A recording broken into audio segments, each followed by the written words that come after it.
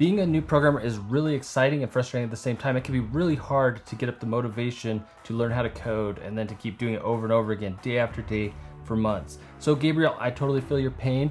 Thanks for asking. And in this video, I'm going to be sharing with you my experience on what motivated me and how I stay motivated in two parts. First, as a new programmer learning to code, and then as my career advanced over the last 8 years. And to put this all into perspective, I'm not an overnight success story. In fact, I had to take 2 attempts at learning how to code. My first attempt failed and I was not able to keep up the motivation to learn until I hit that point where I felt like I could be successful going forward. Instead, I got kind of complacent in where I was at, and I was looking at everything I had to learn, and I was dealing with the doubts, and is this really what I want to do? It's going to require a ton of commitment of time, and I just wasn't sure what I wanted to do with my future. And so I really struggled to keep up that motivation to learn, and things fizzled pretty quickly. And it wasn't until quite a while later that things completely changed for me. The environment I was at work was such that I couldn't really coast anymore. I wasn't liking it. I was feeling a lot of toxic culture, and I was feeling a lot of stress that I was taking home to my family, and I basically just needed to get out. And at that time, it hit a point where I looked at my options, and the only straightforward option that made sense is something that I could do and that I could still be able to provide for my family and that I could do without having to go back to school, was to go down the path of learning to code. And so that's what I ended up doing. So for me, the motivation to really make that step was a lot of pain and suffering. And even then, with that motivation and tailwind behind me, there were days I wanted to quit. There's lots of them. I felt very frustrated. It's like a roller coaster. I would figure something out and I'd be totally excited and everything's great, and then I just totally hit right into a wall of something frustrating, and I'd be pounding my head on it for a couple days, and I felt like I'm not even sure I can even do this. And that cycle just kept going over and over and over again. And I'll be honest, it was really, really hard. And I'm someone who really enjoys learning and problem solving, and yet it still really hurt for me because it was like facing this huge mountain of stuff to know and figure out until I could become competent. And one of the best ways that I can say to really overcome this is to really take things one small piece at a time, set really small goals that you can achieve, and those will accumulate over time into something bigger. Don't try to bite off more than you can chew or too much too early, because it's just too easy to give in and lose that motivation that you have. And because it's not going to be easy, there are days where you just have to suck it up and get to work to try to work through these obstacles. And the same thing's going to happen well into your first job.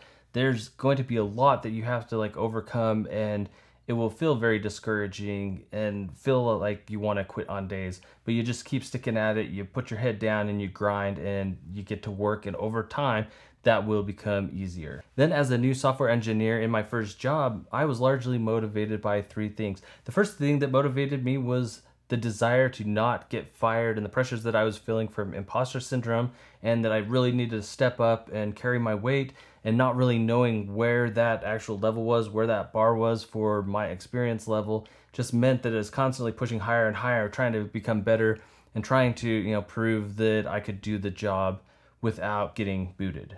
The next thing that motivated me was career advancements as well as getting praise. It felt good to get good feedback when I was doing a good job on features, and I really liked that. I was enjoying what I was building, and I was getting positive feedback, and I was also looking for ways to try and improve my career because I knew this was just the start. Now, at the time, I really didn't know how big things could go. I mean, I'd heard and read some stuff and everything, and I knew that I was at entry level and that there's lots of opportunities to get promotions and raises, and I wanted to prove myself and I wanted to get a promotion. And the first step for me was I was working contract, and I wanted to be able to go on full-time at that company. And the third aspect that really motivated me was the money. There's a lot of opportunities to make good money, and at the time though, I knew I could increase my salary. I really didn't know how much because I just didn't have a lot of insights into it.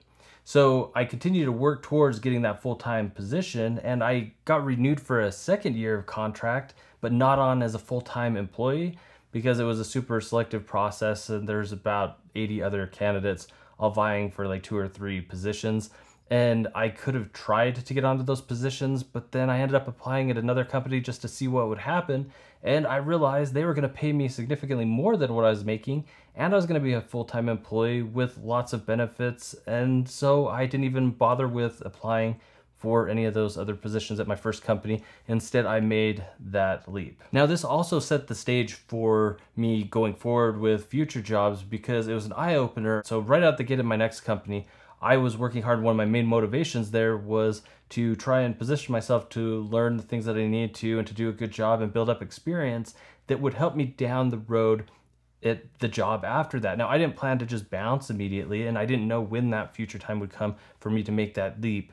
But I wanted to be prepared and maximize the skills that I was learning and developing during this time so that I could be in a better position to get a better job. And by better, I mean at some place where there's even more opportunities to learn and grow. Throughout this mid-level period of time, I was still motivated by money, but it also became very painfully obvious that staying at any given company, it was going to be much more difficult to get those raises. I tried really hard. I worked through things. I went through the promotion process and I actually got a promotion, but it was a ton more work than it was worth because there's just so many hoops you have to jump through in the politics of the company, and companies try to minimize how many people they're promoting at any given time. And even if you do get a promotion, the pay raise usually isn't going to be as good as if you were to go to some other company. And that's where it really sunk in, the value of going outside of my comfort zone and moving to other companies and not being afraid to do something new. And that if you get stuck in your comfort zone for too long at a company, it's going to hurt you financially if that's what motivates you. Then as I moved into the senior software engineer phase of my career,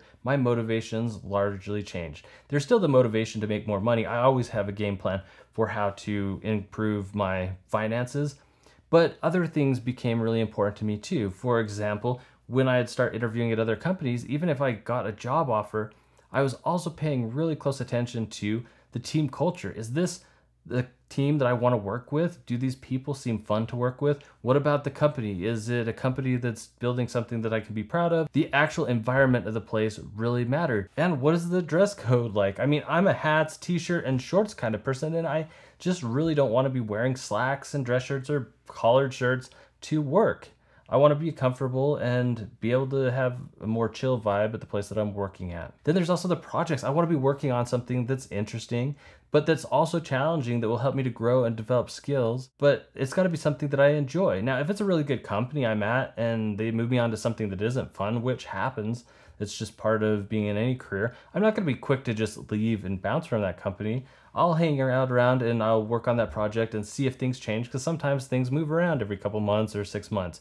But if it looks like it's going to turn into a long-term thing, then that definitely would affect me, and I probably would give up a pretty good job and move somewhere else if I felt like I was stuck on something that I just didn't enjoy working on. And I also want to be working at some place where people appreciate me and the value that I can deliver and the contributions that I make, and that it doesn't feel like I'm just feeding some monster that doesn't care. Most days I really like being a software engineer. Let's face it, it's a good job that pays well, there's good benefits, and there's challenging things to work on a lot of times. Compared to other jobs that are out there, we just have a lot of flexibility and we're treated better and more valued. I mean, not at all companies, but there are days where I definitely wish that I was doing something else. Is there something else interesting that I could be doing with my life rather than software? Because it can be really stressful. And it is mentally draining to be writing code and thinking through some of these problems all the time. It's kind of like a roller coaster with the highs and lows. You just enjoy the highs while they're there, and then during the lows, you grind and get to work until the next high comes. And it's not a career that you really have to worry about there not being enough jobs in the future, because there are more complex and more problems that are emerging every day as technology is speeding ahead. And so there's going to be plenty of work to do, especially for those who are willing to be devs that are going to develop the skills to solve complex problems and that are going to be willing to get outside of their comfort zone and to work on these difficult scenarios. There's going to be high demand. If you're headed down this path of learning to code and you're starting to feel demotivated, you should just suck it up and get to work. You should also watch this video up here where I talk about my favorite strategies for how to become a software engineer quickly. Thanks for watching, and I'll see you in the next one. Lates.